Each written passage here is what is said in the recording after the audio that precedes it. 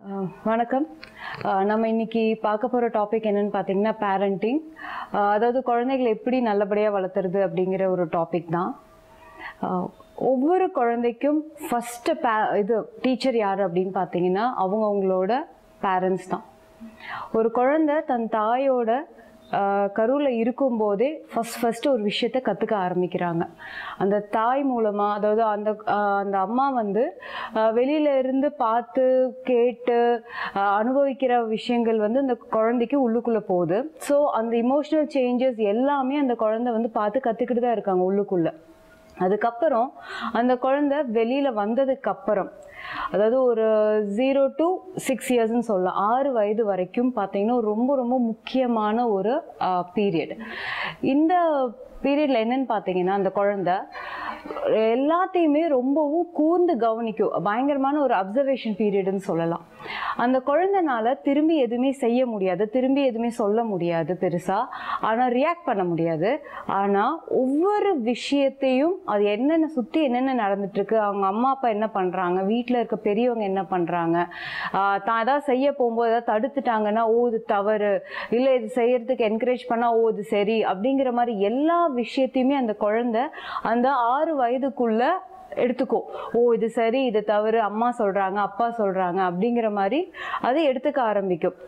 So ஒரு அப்பா அம்மா அந்த வீட்டில் எது சரி தவறுன்னு அவங்க வச்சிருக்காங்களோ அது அந்த குழந்தைக்கு கொடுக்கும்போது அந்த குழந்தைய பொறுத்த வரைக்கும் அதுவும் சரி தவறு அப்படின்னு ஒரு சில விஷயத்துல எடுத்துக்கிட்டு வளர ஆரம்பிக்கும்.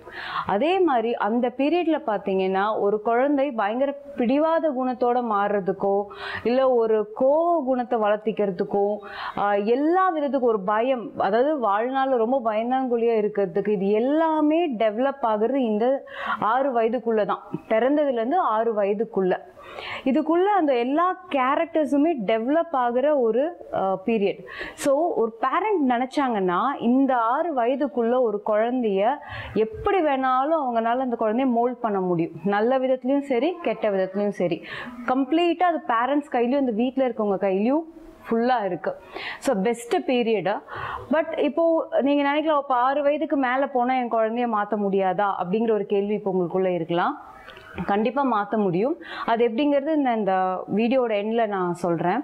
அதுக்கு முன்னாடி இந்த குழந்தை வயிற்றுக்குள்ளே இருக்கும்போதே அம்மா என்ன பண்ணலான்னா டெய்லியுமே அந்த குழந்தைய நினச்சிட்டு என்னோட குழந்தை ரொம்ப ஆரோக்கியமாக இருக்குது, ரொம்ப அழகாக இருக்குது, ரொம்ப அன்பான குழந்தை அப்படின்னு சொல்லி அந்த குழந்தைய நினச்சிட்டு இல்லை வயிற்று மேலே கையை வச்சுட்டும் கூட அவங்க டெய்லியுமே நினைக்கலாம்.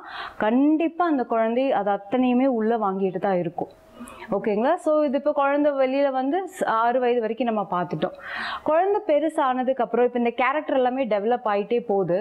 அப்போ இந்த குழந்தைய நம்ம எப்படி சரி செய்யறது அப்படிங்கிறதுக்கு ஒரு சின்ன சின்ன டிப்ஸ் சொல்கிறேன். அதை செஞ்சுட்டு கடைசி ஒரு மெத்தடும் நான் சொல்கிறேன். அதாவது ஃபஸ்ட்டு உங்கள் குழந்தைய இன்னொரு குழந்தை கூட கம்பேர் பண்ணுறதை நிறுத்துங்க. ஏன்னா இப்போ நம்மளே எடுத்துக்கோங்க, உங்களையே எடுத்துக்கோங்க. நீங்களும் உங்களோட ஹஸ்பண்டோ இல்லை உங்களோட அக்கா தம்பி யார் கூட வேணாலும் வச்சுக்கோங்க, நீங்களும் அவங்களும் ஒரே மாதிரி இருக்கீங்களா? டெஃபினட்டாக கிடையாது.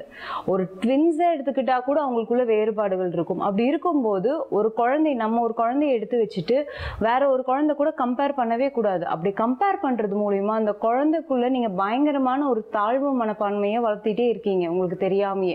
அந்த குழந்தை அப்போ எதுவுமே காமிச்சிக்காது, ஆனா அது உள்ள வச்சு வச்சு வச்சு பெருசாகி ஏதாவது ஒரு இடத்துல தான் வேலை செய்யற இடத்துலயோ இல்ல வேற ஏதாவது ஒரு ஃபேமிலிக்குள்ள பொண்ணா இருந்து கல்யாணம் ஆகி போற இடத்துலயோ அது பயங்கரமா அந்த குழந்தைய பாதிக்கும், கேரக்டரே மாத்திடும். ஸோ அதனால கம்பேர் பண்ணாதீங்க. ஒவ்வொரு குழந்தையும் ஒரு தனியான ஒரு யூனிக்கான ஒரு பர்சன் அவங்க. அப்போ அவங்களுக்கு என்ன இருக்கோ அதை டெவலப் பண்ணுங்க. உங்க குழந்தைக்கு எதுல திறமை இருக்கோ, அது படிப்பா இருக்கலாம், இல்லை ஒரு ஸ்போர்ட்ஸா இருக்கலாம், இல்லை வேற ஏதாவது ஒரு ஆர்ட் ஃபார்மா இருக்கலாம், எது வேணாலும் இருக்கலாம். அப்போ அந்த என்னன்னு சொல்லி ஒரு பேரண்டா அதை ஐடென்டிஃபை பண்ணி அதை என்கரேஜ் பண்ணுங்க. அதுவும் இப்போ இருக்கிற காலகட்டத்தில் எக்கச்சக்கமான ஃபீல்டு இருக்கு, சான்சஸ் இருக்கு. அதனால எப்பவுமே ஒரே மாதிரி நீ படிச்சு இப்படி மார்க் எடுத்து நீ வேலைக்கு போய் டாக்டர் இன்ஜினியர் இந்த ஸ்டாண்டர்டான தாட் எடுத்துட்டு அந்த குழந்தை எந்த ஃபீல்டில் அந்த குழந்தைக்கு சந்தோஷம் கிடைக்கும் ரொம்ப முக்கியம். அதுதான் இப்போ வேலை சம்பளம் இதெல்லாம் அதெல்லாம் சரி. ஆனா அந்த வேலைக்கு போறதுனால அந்த குழந்தைக்கு மன நிம்மதி இருக்கா, அந்த ஃபீல்டுல சூஸ் பண்ணா அந்த குழந்தை வந்து சந்தோஷமா இருக்குமா இல்ல கடமைக்கேன்னு போகுமா, இதெல்லாம் நீங்க யோசிச்சு கரெக்டா அந்த குழந்தைக்கு சப்போர்ட் பண்ணீங்கனாலே போதும். அந்த குழந்தை திறமை இருந்தா அந்த ஃபீல்ட்ல ரொம்ப ரொம்ப இன்ட்ரெஸ்டோட சீக்கிரமா டெவலப் ஆகி வருவாங்க. ஸோ கம்பேர் பண்ணாதீங்க. குழந்தைங்களுக்கு என்ன டேலண்ட்டோ அதை சப்போர்ட் பண்ணுங்க. நெக்ஸ்ட்டு குழந்தைங்க கூட டைம் கிடைக்கும் போதெல்லாம் கொஞ்சம் பேசுங்க.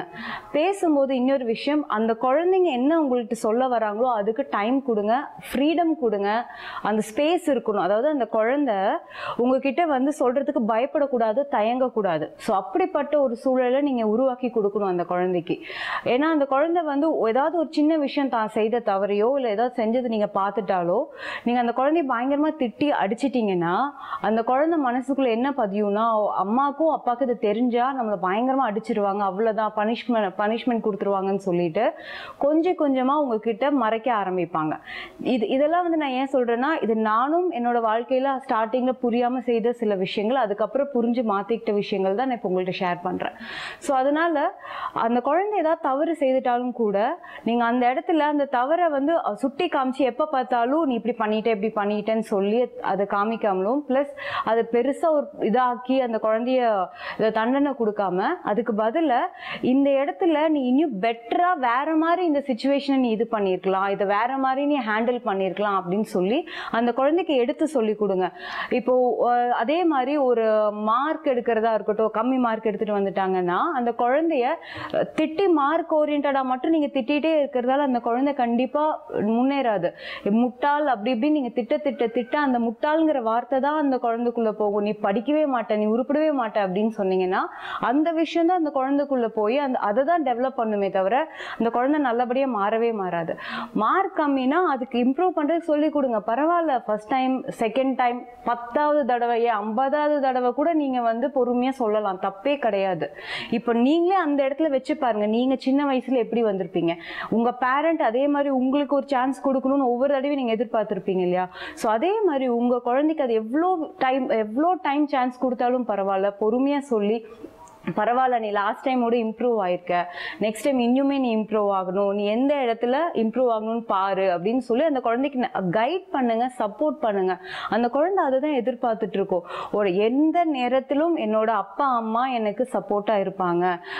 ஸோ நான் எங்க அம்மா அப்பாட்ட எதையும் மறைக்கணும்னு அவசியம் இல்லை, பொய் சொல்லணும்னு அவசியம் இல்லை, எனக்கு கரெக்டான ஒரு ஃப்ரீடம் என் பேரண்ட்ஸ் எனக்கு கொடுத்துருக்காங்க. ஸோ ஃப்ரீடம்ங்கிறது வந்து நீங்க வந்து தெரிஞ்சு வச்சுக்கணும், எந்த அளவுக்கு கொடுக்கணும், எந்த இடத்துல அவங்கள்ட்ட ரெஸ்ட்ரிக்ட் பண்ணணும் நீங்க தெரிஞ்சு வச்சுக்கணும். அதுக்காக அவங்க கேட்ட உடனே, ஃபார் எக்ஸாம்பிள் இப்ப நம்ம கிட்ட காசு இருக்கும், அந்த குழந்தை கேட்ட உடனே போய் அதாவது அது அந்த தேவையா தேவையில்லையான்னு கூட நம்ம யோசிக்காம சில பேரண்ட்ஸ் என்ன பண்ணுவோம்னா, இப்போ ஒரே குழந்தை இருக்கக்கூடிய பேரண்ட்ஸ் என்ன பண்றாங்கன்னா, தான் குழந்தை என்ன கேட்டாலும் வாங்கி கொடுக்கணுங்கிற ஒரு எண்ணத்துல அந்த பொருள் அந்த குழந்தைக்கு உண்மையாவுமே தேவையா, அது அந்த காசுக்கு வர்த் இருக்கா, அதெல்லாம் எதுவுமே யோசிக்காம அப்படியே வாங்கி கொடுத்துட்றாங்க. ஏதோ ஒரு சூழல் வாங்கி தர முடியாம போகும்போது அந்த குழந்தை ஒரு பிடிவாத குணத்தை வளர்த்த ஆரம்பிச்சுக்கிறாங்க. ஏன்னா நீங்க அப்படி நீங்க தான் பழக்கப்படுத்திருக்கீங்க, அந்த குழந்தை கிடையாது. அந்த குழந்தைக்கு பணத்தோட அருமையும் தெரியாம போகுது. ஸோ நீங்க சின்னதுல இருந்தே அந்த குழந்தைக்கு உங்க கையில காசு இருந்தாலும் கூட ஏதாவது ஒரு சில சமயம் இல்லை இப்ப முடியாதுங்கிறதையும் அந்த குழந்தைக்கு சொல்லி கொடுக்கணும். அப்போ அந்த குழந்தைக்கு புரிய ஆரம்பிக்கும், ஒரு சில சமயம் நமக்கு கிடைக்கும், ஒரு சில சமயம் கிடைக்காமையும் போகும், நம்ம ரெண்டையுமே ஏத்துக்கணுங்கிற ஒரு மனப்பான்மையும் அந்த குழந்தைக்கு வளர ஆரம்பிக்கும். ஸோ இது எல்லாமே நீங்கள் தான் அந்த குழந்தைக்கு சொல்லி கொடுத்து வளர்த்துறீங்க. நீங்கள் கேட்கும் போதெல்லாம் என்ன ஏதுன்னு யோசிக்காமல் எல்லாம் பண்ணிட்டு நாளைக்கு அந்த குழந்தை ரொம்ப அடம் பிடிக்குது, பிடிவாதமாக இருக்குதுன்னு சொல்லி அந்த குழந்தைய திட்டி எந்த பிரயோஜனமும் இல்லை. ஸோ அதனால் சின்னதுலேருந்தே கரெக்டாக இது பண்ணுங்க. அப்புறம் குழந்தைங்கள்ட்ட பேசும்போது கூட ஒரு அம்மாவாக இருந்தாலும் சரி, அப்பா முடிந்தவரை அந்த குழந்தைய ஒரு ஹக் பண்ணி டைம் கிடைக்கும் போதில் கொஞ்சம் கொஞ்சிருது, இதெல்லாம் செய்யும்போது அந்த குழந்தைக்கு பயங்கரமான ஒரு கம்ஃபர்ட் ஜோன் இருக்கும். எவ்வளோ பெரிய குழந்தையானாலும் சரி அந்த குழந்தை நீங்க போய் ஒரு அப்பாவா அம்மாவா இருந்து தலையில தடவி கொடுத்து ஒரு தொட்டு பேசி பாருங்களேன், அந்த ஒரு பாசம், அந்த இதே வந்துட்டு அதோட வைப்ரேஷன் லெவலே வேற. இப்பெல்லாம் எப்படி ஆயிடுச்சுன்னா ரொம்ப தூரத்துல இருந்துட்டே பாய், காலையில என்ன சாப்பிட்டே அப்படியே எல்லாமே, ஏன்னா மேக்சிமம் போன்லயே இருக்கிறது, முகத்தை கூட பாத்துக்கிறதுக்கு நிறைய பேத்துக்கு டைம் இல்லாம போகுது. ஸோ அதெல்லாம் கம்மி பண்ணி உங்க குழந்தை நல்லா வளரணும்னா நீங்க இந்த மாற்றங்கள்லாம் பண்ணி அந்த குழந்தை கூட பேசுங்க, அதுக்குண்டான ஸ்பேஸ் கொடுங்க. நெக்ஸ்ட் நான் ஃபர்ஸ்டே சொல்லியிருந்த மாதிரி ஒரு 6 வயதுக்கு மேலே இருக்க குழந்தைங்களுக்கு ஈவன் 6 இயர்ஸ்க்குள்ளேயே நீங்கள் இதை பண்ணலாம். பட் இப்போ உங்கள் குழந்தை 10 இயர்ஸ் 12 இயர்ஸ் 14 இயர்ஸ் பெரியவங்க வரைக்கும் நான் சொல்கிறேன், யாராக இருந்தாலும் சரி, அவங்களுக்குள்ள மாற்றங்கள் கொண்டு வர்றதுக்கு ஒரு டிப் என்னென்னா, அந்த குழந்தைய வந்து தூங்க வச்சதுக்கு அப்புறம், அந்த குழந்தை தூங்கினதுக்கு அப்புறம் ஒரு ரொம்ப டீப் ஸ்லீப்பும் இல்லாமல் அது கொஞ்சம் முன்னாடி அந்த மாதிரியான டைமில் போய் இந்த குழந்தையோட காதில் நீங்கள் என்ன சொல்லணும்னா, நீ ரொம்ப புத்திசாலியான குழந்தை, நீ ரொம்ப அன்பான குழந்தை, உனக்குள்ள பார்த்தீங்கன்னா ரொம்ப கர்ட்டசி ரொம்ப அதிகமாக இருக்குது, நீ எல்லாத்துக்கும் ரொம்ப மரியாதை கொடுக்குற, அப்படி உன்னால் எல்லாமே செய்ய முடியும், உனக்கு நல்ல திறமைகள் இருக்குது அப்படின்னு சொல்லி அந்த குழந்தையோட காதுகளில் நீங்கள் சொல்லணும் மெதுவாக.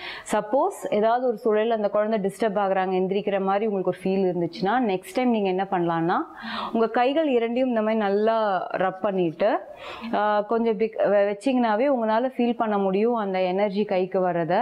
அதுக்கப்புறம் அந்த குழந்தையோட தலைக்கு மேலே பக்கத்தில் கொண்டு போய் இப்படி வச்சுட்டு, நான் இப்போ சொன்னது அத்தனையுமே நீங்கள் அப்படியே அந்த குழந்தைகிட்ட ரிப்பீட் பண்ணலாம், அந்த குழந்தை எப்படி இருக்குன்னு சொல்லி.